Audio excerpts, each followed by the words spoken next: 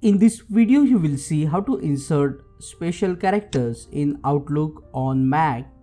For example, degree centigrade, degree Fahrenheit, registered or a copyright symbol. To insert special character in Outlook Mac using your keyboard, you need to use this shortcut Control Command Spacebar, and you will see this small window. Now you can expand this window by clicking on this icon here. And after expanding, now you will see many options. For example, you can also insert the emoji, and here the categories are given, so you can select anyone according to your need.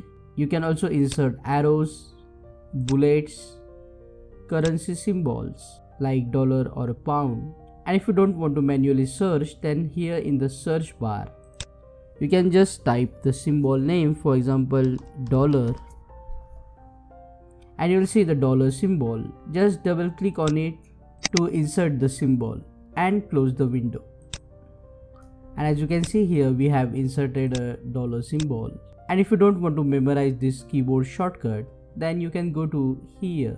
Under the keyboard option, you will see show emoji and symbols.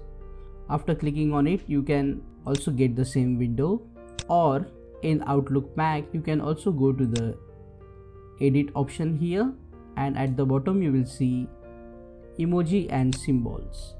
In this small window also you can search the symbol and then just double click on the symbol to insert it into the Outlook Mac email on your MacBook. Now check out these useful videos related to Outlook Mac. Click on that like button, comment below and let me know if this video solved your problem. Subscribe and press the bell icon to support the channel.